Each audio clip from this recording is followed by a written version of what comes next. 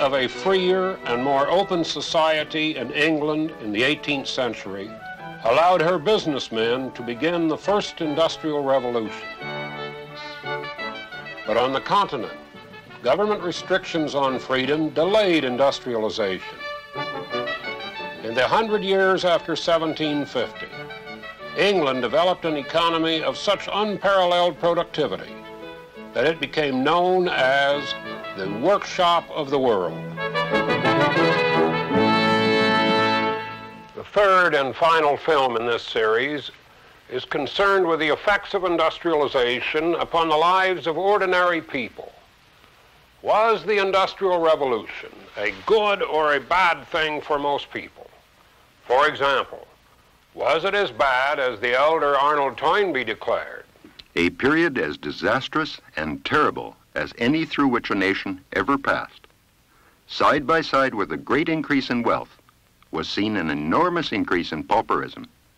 Production on a large scale led to a rapid alienation of classes and the degradation of a large body of producers.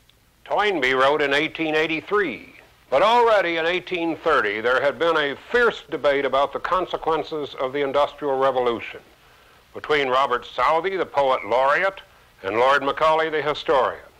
Southey had written, "The immediate and home effect of the manufacturing system is to produce physical and moral evil in proportion to the wealth which it creates." Macaulay disagreed and argued that since 1800, we must confess ourselves unable to find any satisfactory record of any great nation, past or present, in which the working classes have been in a more comfortable situation than in England. The serving man, the artisan, and the husbandman have a more copious and palatable supply of food, better clothing, and better furniture. The same disagreement can be found today. When Nobel Prize winner Bertrand Russell wrote, "The Industrial Revolution caused unspeakable misery, both in England and America," Nobel Prize winner F.A. Hayek replied that this view was based on a myth. The legend of the deterioration of the position of the working classes in consequence of the rise of the industrial system. Such disagreement between such distinguished scholars has caused confusion among students. No wonder an American historian has declared, "There was probably never a more blatant case in the history of economics of two opposing schools of thought derived from a single set of phenomena." We asked Professor R.M. Hartwell of the University of Oxford for his view of this great debate. To me, the debate is a strange one because it is based on an apparent paradox. A massive increase in the production of goods and services relatively to population, along with an alleged reduction in the standard of living. To settle the issue, we must look to the facts of history. As this workers' cottage here in the north of England open-air museum demonstrates, the facts of history are against those who believe that living standards moved downwards during the Industrial Revolution. On the contrary, the facts of history show that between 1750 and 1850, average real income per head in England increased between 50 and 100%. Over the entire 19th century, there was a fourfold increase. When these figures are translated into goods, the most obvious change was in the amount and the variety of consumer goods available to the English people. Comparing the 18th with the 19th century, there was a general change from a meagerness of personal possessions and a low consumption to a growing ownership of possessions and a higher consumption. The Great Exhibition, with its 17,000 exhibits, demonstrated the choices of a consumer-oriented society. England, in its profusion and diversity of goods, had become the first consumer society, a society in which production was geared to consumer satisfaction and in which consumer choice was greatly extended. The Industrial Revolution was a revolution in production, and it is relevant to ask what happened to the goods produced. The answer is that the great bulk of these products were consumed by the British people themselves, supplemented by an ever-increasing stream of imports. And increasing consumption was not confined to manufactured goods. Comparing eating habits in the 1850s, a contemporary observer concluded, How much better an Englishman is fed than anyone else in the world. grain and meat production in Britain, for example, kept pace with the growth of population. And diversity of produce was increased with the expansion of orchards and market gardens, for example, in the Thames Valley near London. And with the growth of the fishing industry, especially in the North Sea, imports further expanded the quantity and variety of foods available, increasing the consumption of beverages, tea, coffee, and cocoa. Large imports of rice and currants, for example, supplemented the domestic production of grain and fruit. By 1840, large quantities of perishable foods, livestock, poultry, meat, butter, cheese, and eggs were imported regularly from abroad. By 1850, the Londoner, on average, was consuming each week 5 ounces of butter, 30 ounces of meat, 56 ounces of potatoes, and 16 ounces of fruit. This compares favourably with the British average consumption in 1960 of 5 ounces of butter, 35 ounces of meat, 51 ounces of potatoes, and 32 ounces of fruit. Consumption of basic foods in London in 1850, therefore, was similar to that of modern Britain, and there's no reason to think that the Englishmen outside of London ate less well. So with other commodities. Furniture, china, pottery, and earthenware, pots and pans, iron goods and cutlery, coal for domestic use, clothing and footwear. Boots began to take the place of clogs, and hats replaced shawls, at least on Sundays. Pictures and ornaments, books and magazines. The working class home, which before the Industrial Revolution had contained so little, now began to have its inventory. Most of the production of the Industrial Revolution was of consumer goods for the mass of the people. These people also were better housed. As the population of England and Wales increased from 9 million in 1801 to 18 million in 1851, there was a corresponding increase in the stock of houses. And as the census statistics show, there was a reduction in the number of persons per inhabited house.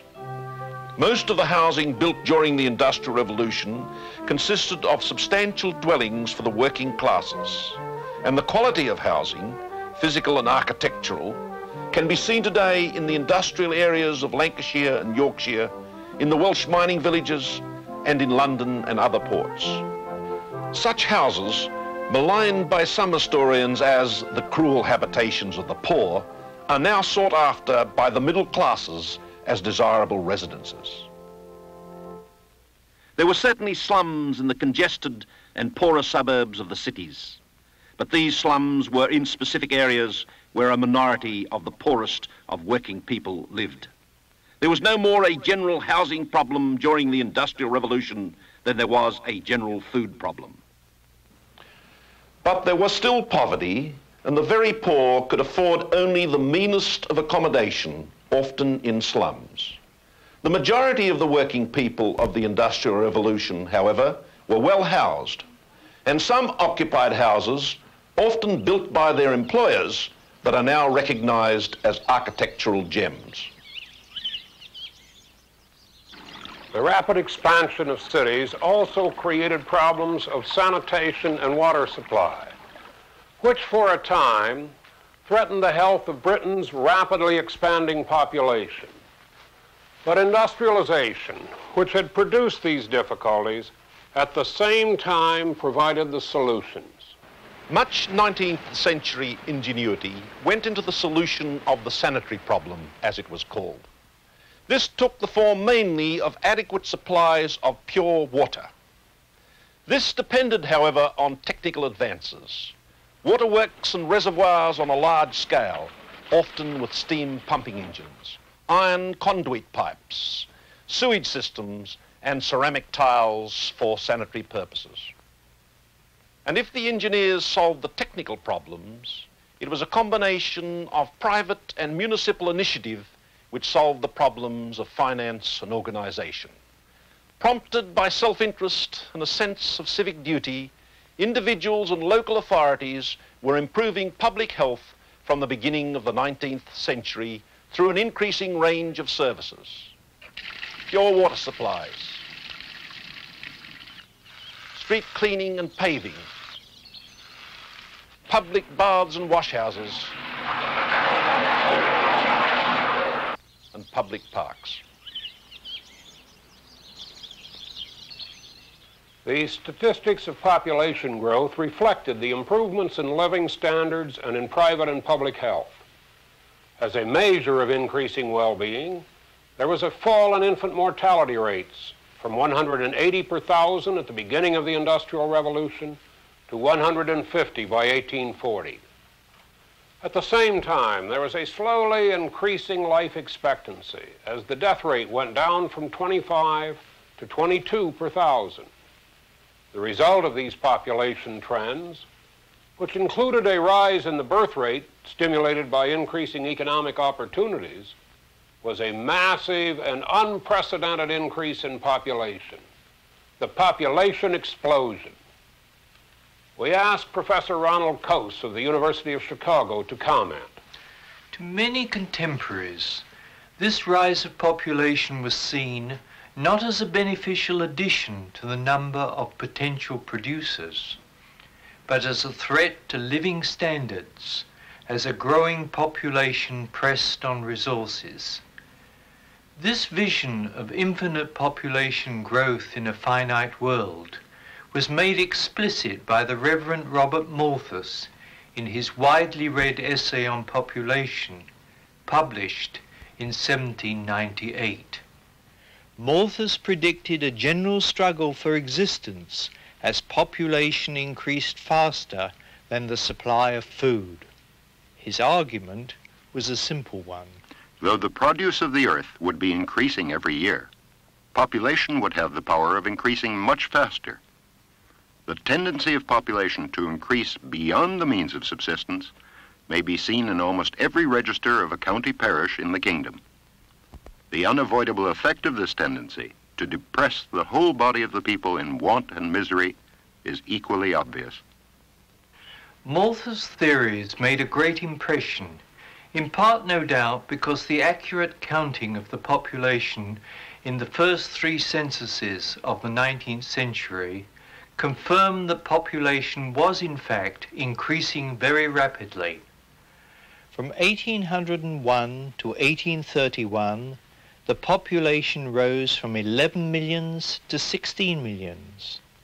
By 1851, the population was about 21 millions.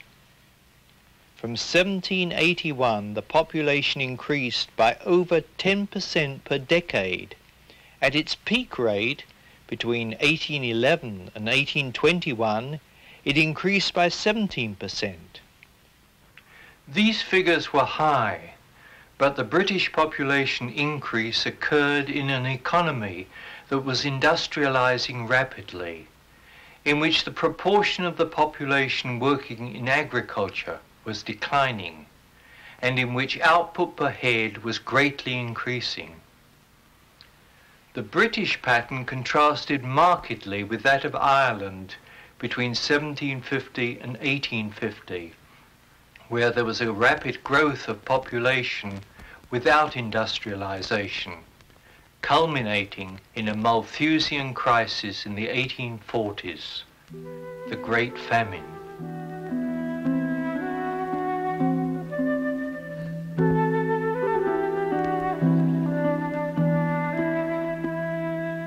As T.S. Ashton, the greatest modern historian of the Industrial Revolution, has written, Ireland lost in the 40s about 1/5 of her people by emigration or starvation and disease. If England had remained a nation of cultivators and craftsmen, she could hardly have escaped the same fate. And at best, the weight of a growing population must have pressed down the spring of her spirit.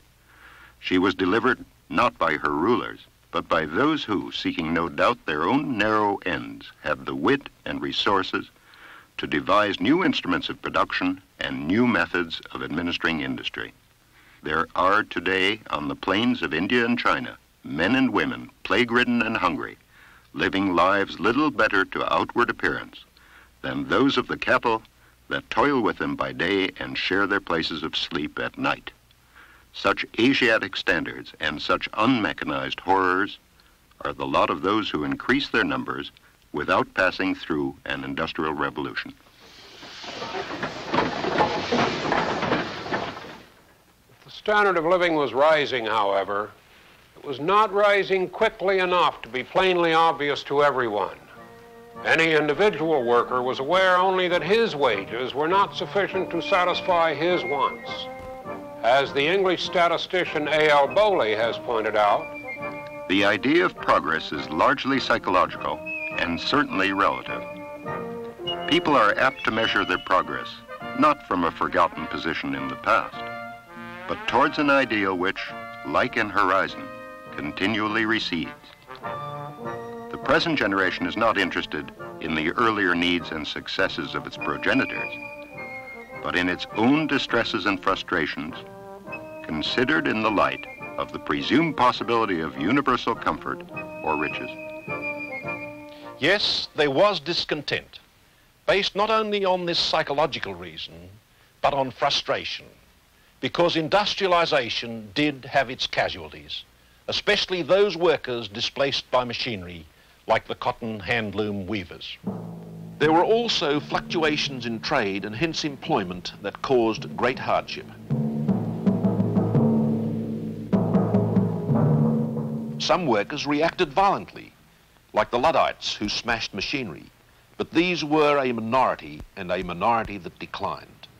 Most workers accepted industrialization and its opportunities and sought to resolve their grievances by forming trade unions and by working for a more representative parliament.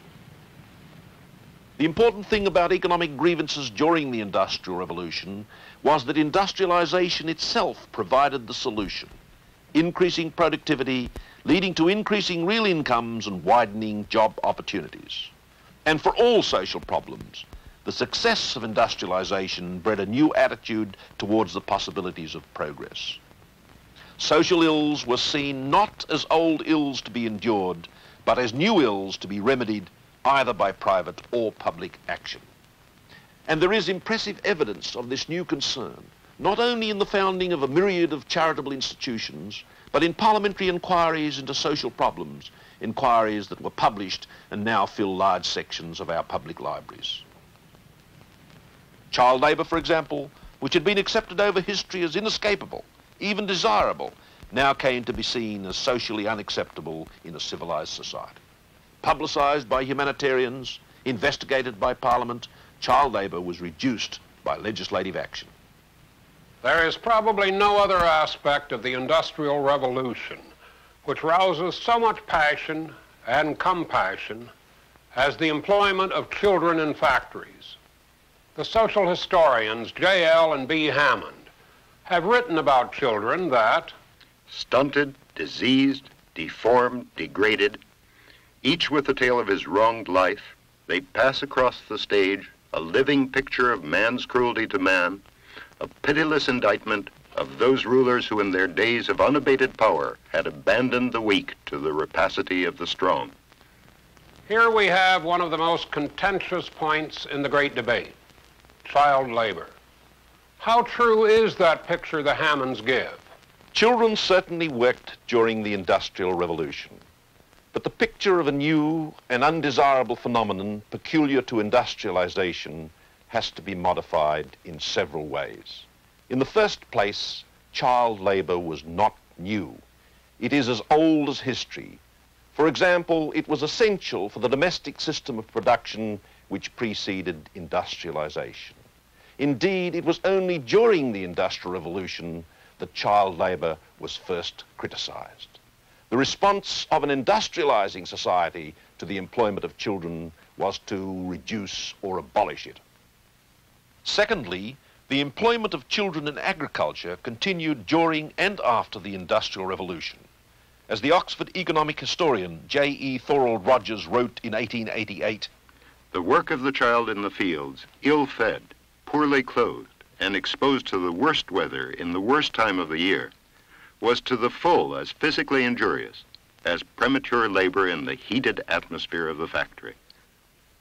Thirdly, those opposed to factory legislation had little difficulty in disproving general complaints of cruelty, overwork, bad health, and declining morals.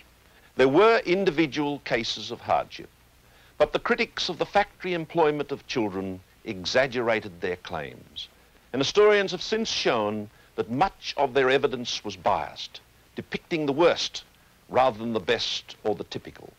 Most children were not badly treated nor permanently harmed by their experience in the factories.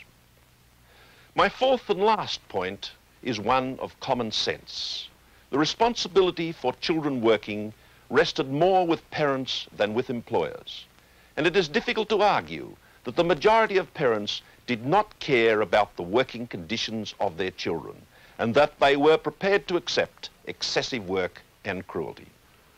Some historians have criticized the rulers of Britain during the Industrial Revolution for their indifference to social problems. The same historians get their evidence for this alleged indifference from the official papers which were generated by Parliament in an effort to understand and solve such problems. Rulers and employers in the 19th century combined humanitarianism with a high sense of social duty, which reflected itself in legislation to remedy social problems and in action by individual employers to improve the wages and living conditions of their workforce. This beneficial concern could still be seen, for example, in such model industrial villages as Saltaire, built by the mill owner Titus Salt, and Stile Village in Cheshire, built by the mill owner Samuel Gregg. Industrialization meant increasing real incomes. Higher incomes meant widening life choices. And so self-help and voluntary effort were basic to personal progress. This can be seen clearly in education, where there was little public provision before 1870, yet widespread literacy. A private schooling system had developed over the period of the Industrial Revolution, which had doubled literacy rates with little help from the state, and had made England as literate as other European countries where extensive state educational systems already existed. The Industrial Revolution was accompanied by an educational revolution without the help of the state. 19th century England was rich in voluntary organisations with a wide range of social purposes in medicine, education, religion, housing and recreation, for example. Organisations which drew deeply on the wealth of the middle and upper classes and often combined employer and worker in common purpose. Other working class organisations flourished besides trade unions. Friendly societies, educational and political societies, cooperatives, which not only increased the self-respect, but also the political and industrial power of working people.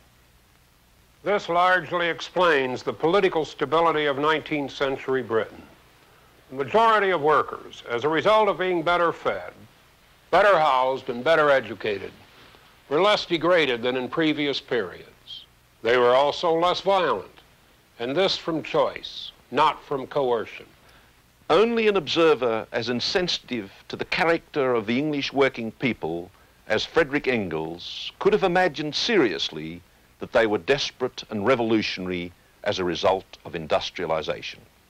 Engels wrote in his The Condition of the Working Class in England in 1844 that the working people of England had been so exploited that revolution more bloody than the French Revolution was inevitable. It is particularly easy to forecast future events in England because in that country, every aspect of social development is so plain and clear-cut. The revolution must come. The revolution, however, never came. Engels was as incorrect in his diagnosis of present ills as in his prophecy of general insurrection. And so he spent the rest of his life explaining the failure of his prophecy. And when he died in 1894, he was still prophesying revolution. What actually happened was the peaceful transformation of society in the context of increasing wealth and of increasing participation by all citizens in the political and economic development of the country. The predictions of declining living standards and of political violence were never fulfilled. Most British workers accepted industrialization because it gave them more opportunities for wealth and social advancement. As the economist J.M. Keynes pointed out, escape from the working classes was possible for any man of capacity or character at all exceeding the average into the middle and upper classes. The fact that wealth and social betterment were possible provided the obvious spur to effort. Personal advancement before the Industrial Revolution had been dependent mainly on birth, on favor, or corruption. Now it was available, if not to all, at least to enough working people to justify hard work, thrift, and ambition as social virtues.